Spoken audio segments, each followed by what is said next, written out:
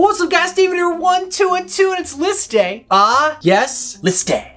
And today we're looking at the top 10 worst ultra rares in Master Duels. One of the things people have touted that makes Master Duels superior to Duel Links is that it is much easier in Master Duels to build a new deck. Instead of just digging through pack after pack after pack to get the cards you want, you can just simply craft the cards you want. And you can make crafting materials for those cards that you want out of the cards you pulled out of packs that you don't want. Not counting special rarities, for every 3 cards you dust, you can get 1 card you want. That's a pretty good trade. Which means if you open a pack using your gems and you get an ultra or super rare that you do not need, it's not the end of the world. You can just turn it into materials and you're golden. However, not everything is perfect. There are some ultra rares in this game that are not worth the 30 ultra rare gem things. Stones? Everyone look at them. Let's do it. Number 10, Berserker Soul. Draw! Monster card! Okay, I know what you're thinking. Dave, Berserker Soul's not terrible. No, it's not. Would you spend ultra rare gems on it though? Berserker Soul is a really strange, gimmicky quick play spell card that reads: when a monster you control inflicts direct damage to your opponent of 1500 or less, you can discard your entire hand.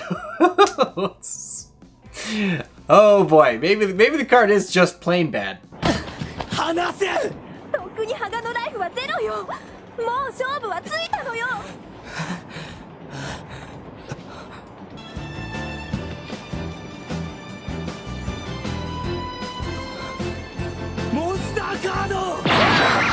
Excavate the top card of your deck. If it's a monster card, send it to the graveyard and inflict 500 damage to your opponent. Repeat this effect 7 more times or until you hit a non-monster card. Cool, you can do at most like 3,500, right? 5 times 7 is 35. The worst super heavy samurai tech ever.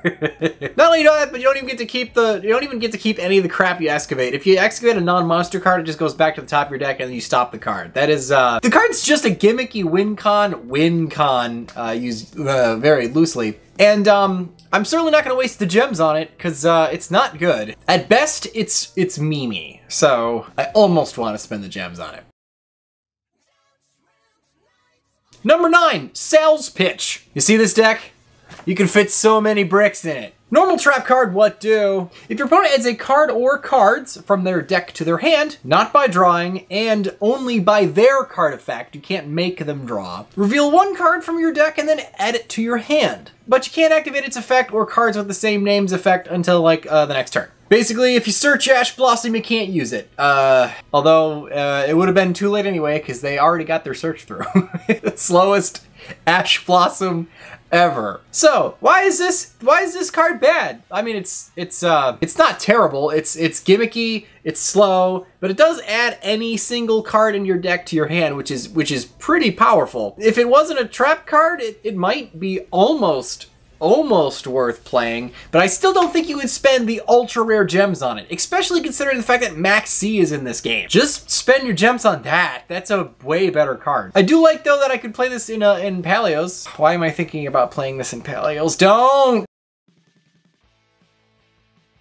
Number 8, Amazona Swordswoman. This one's only here because they're trying to punish the Duel Links players who've migrated over to real Yu-Gi-Oh! I guess. Welcome to real life. This thing has a continuous ability that makes your opponent take any battle damage that you would take in fights with this thing. So what you're supposed to do is crash it into one of your opponent's big numbers, and then they take the damage. This isn't Duel Links. We have a main phase 2. This thing is not nearly as annoying to get rid of as it is in that game, and that is even anachronistic to say. So why is this an ultra rare? It's not a good card. Is it just a waifu sales tax? Side note, I'm not convinced that some of the ultra rares in this game are just they simply decide, okay, every archetype needs at least 1 ultra rare, so we're just gonna pick one, even if that ultra rare or archetype is really, really bad. They just all need at least 1. I don't know why they would have a self-imposed rule like that. They just don't have to do that. They're the game developers. They could do whatever they want, but that is the only thing I can think of, is that every deck has a minimum number of gems you must spend on it. Man, I'm finding about more cards that I've never seen before in my entire life. Double-edged sword. It's no Moon Mirror Shield or Power of the Guardians, I'm sorry to say. You can only control one of these things. No, but Mahavalio. The equipped monster gains 2,000 attack. Holy shit, that's a lot. But both players take the battle damage from attacks involving this card. So you don't just get to boost some guy up to some absurd amounts and then punch and OTK your opponent. You gotta have that risk that you might also kill yourself with it. It's a double-edged sword! This thing also says if you take 2,000 or more battle damage, send this card to the graveyard. It doesn't say that has to be with an attack from the monster equipped with this card, though? So, like, if your opponent just attacks something else, they can blow this up. This is not a good card. I would still argue that, like, Axe of Despair is a better raw boost, simply because there's not all this weird gimmick along with it. Who plays this? Like bad Time Lords?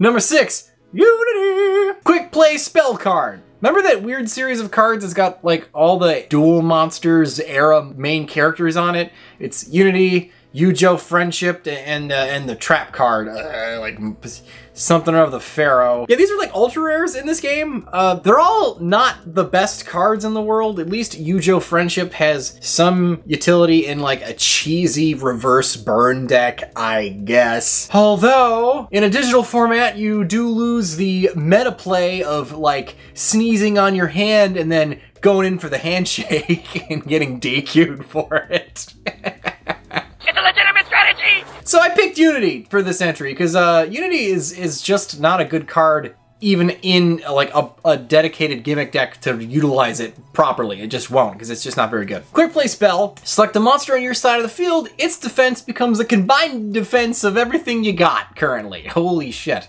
Until the end of the turn. I guess the idea is that through the power of friendship, your monster in defense mode does not die. I guess. Best super heavy samurai tech option ever! That's 2, baby! I like the idea that the more of these they put in their deck, the worse their deck gets. Defense powers don't really matter too much in Yu-Gi-Oh! Like, you could build a whole defense deck around, like, Destruction Punch Turbo and all this other hooey, but like everything else in Yu-Gi-Oh! A defense strategy requires your opponent to be the proactive player, and you never really want that, because you don't want your opponent to be making your decisions for you, because they're just gonna not do that and do something else, and it's gonna foil your plans. So it's not a good strategy. So what are you doing here? Oh, you know, just flying around. Flying around? Flying around. Thwarting my plans? Thwarting your plans? Are you? No. Good, because that'd be bad. How bad? I'd have to kill you. That's bad. Indeed. And like, why wouldn't you just play like a trap card or something like Mirror Force if you're this concerned about battle phase shenanigans? I don't know. However, I'm sure there's some gimmick you could do with what is it, like Cypher Soldier, but again, we're not playing Duel Links.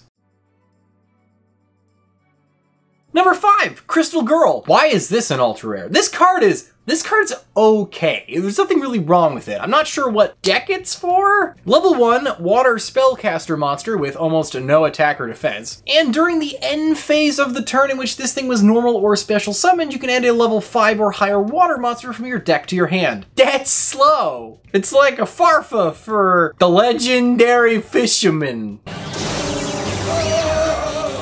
That's even better than the whale! Yeah! If you control level 5 or higher water monster and this thing's in your graveyard, you can special summon this thing to your field but banish it when it leaves. So you could tribute summon your next level 5, I guess. What is this for? Like, okay, it's clearly just like a weird little engine card. Don't know what deck it's for, but like, whatever that deck is does not want to blow ultra rare gem thing on a card that isn't part of their archetype. It's a weird tech option for another water deck. They're not gonna want to blow their crap on this. Is it the waifu tax? Why? Again, back at it with the cards I've never seen before. Starmine. Generic level 4 Fire Pyro Synchro monster. 1 monster and 1 tuner monster. Yay! You can only special summon Starmine once per turn. If this thing in its owner's possession is destroyed by battle or card effect, take 2,000 damage and then do 2,000 damage to your opponent. Wow, okay, so it's a bad Ring of Destruction. You've activated my Ring of Destruction!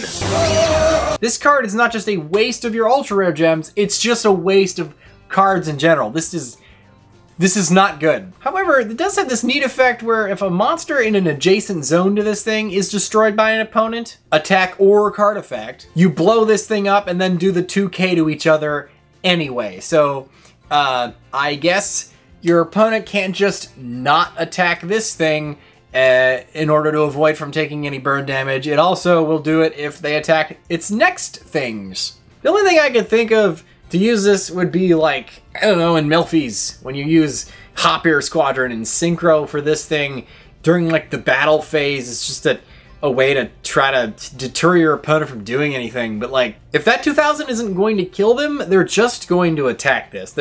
There's really no reason why they wouldn't, because it's also doing 2000 to you. So it's putting them closer to OTKing you in the literal battle phase you were trying to stop them from having. Imagine going your Wombo Combo Synchro plays and ending on this dumb thing.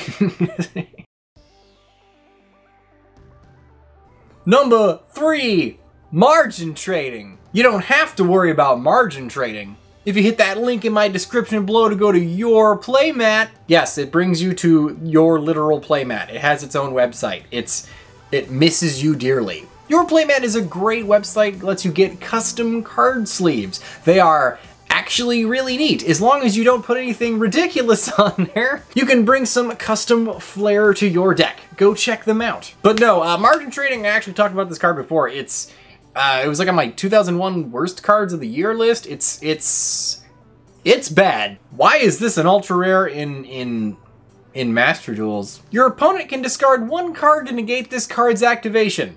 I love when they give your opponent the free option to negate a card. Like, they don't even have to blow one of their like monster negates on this. They can just pitch their Garnet and it stopped your card. I just don't know why you keep making them do this. It's called game balance, dude! Anyway, otherwise, both players look at their opponent's deck, choose one card, and then those 2 cards go to their owner's hands. So, you look at my deck, take a card out of it, give it to me. I look at your deck, take one card and give it to you. Okay, so this bad card advantage right there. I used a card to get a card. My opponent just got a free one. Now you might be thinking, but Dave, I'll just give him a Garnet.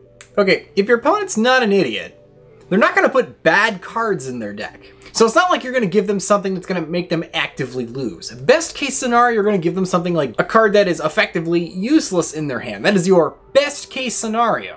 Or very least, best case most likely. Your opponent could just be an idiot, I suppose. I've played enough of them on stream. Paid actors. But it's still a free resource. They, like, that Darlington Cobra, for instance, like, sure, they want to summon it out of their deck, but they don't have to if they got the other dude, what's his name? Or at the very worst, it's a discard for another card effect. Who the hell knows? It's a free resource you're giving to your opponent. Don't do that. Certainly don't waste your ultra rare coin things on this.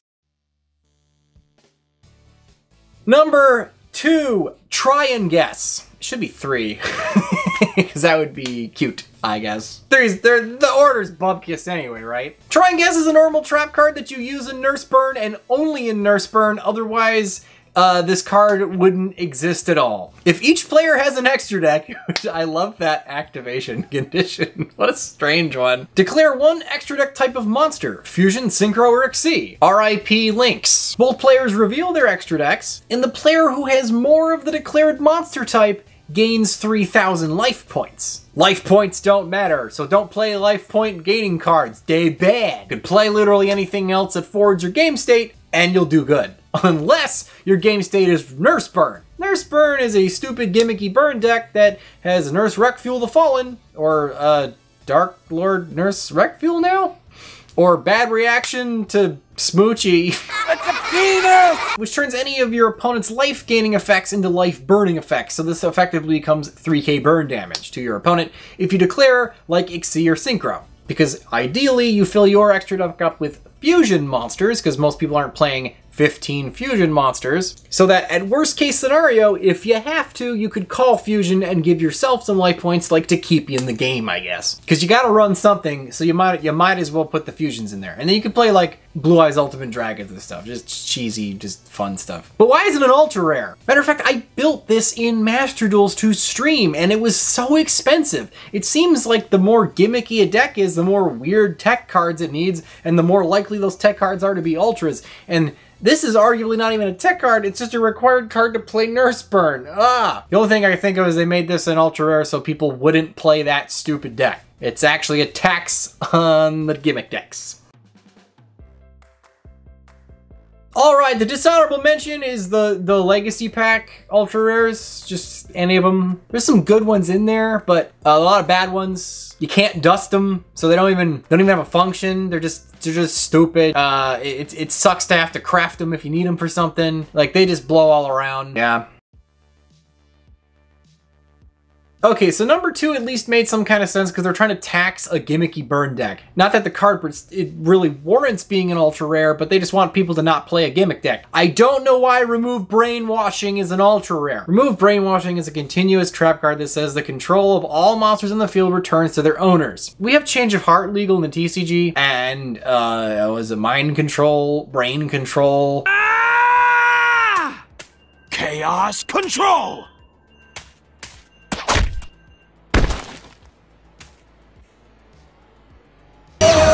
Creature swap. We have the whole Gradles. We have a lot of monster control switchy cards, and even in the TCG, this wouldn't be good. Its best function is to like give your opponent a kaiju and then immediately suck it back to your side of the field after it's like done resolving its summon, or no, resolve's not the right word because it's not an effect, but you know what I mean. When the summon window has closed and you can no longer solemn warning it, then it will go back to your side of the field. And then you can give your opponent a second kaiju because they don't control one, I guess. And you can play this in something like Yosenju Kaijus to keep bouncing and summoning and tributing and gimmicking your opponent with the kaijus, I guess. But that deck isn't good, and I wouldn't even go so far to say it's an obnoxious gimmick. It's just kind of a fun, interesting strategy that requires like a lot of things to go right. So it boggles the mind why Remove Brainwashing is an ultra rare. It's like the world's worst floodgate outside of some cheesy application. I honestly don't know. Let me know in the comments below if you guys have an idea why. I'm legitimately curious. Like, this one's just an oddball, and it's certainly not worth the gems. Alright guys, that was the list. I hope you enjoyed it. If you guys had fun with this one, maybe we'll do a best of, or we could even go look at the super rares. There's a huge pool of those. I don't envy my Discord for having to do that one, but if you guys want to see it, I will torture them with that. Alright guys, remember, if you don't troll the meta, who will? I'll see you guys next time.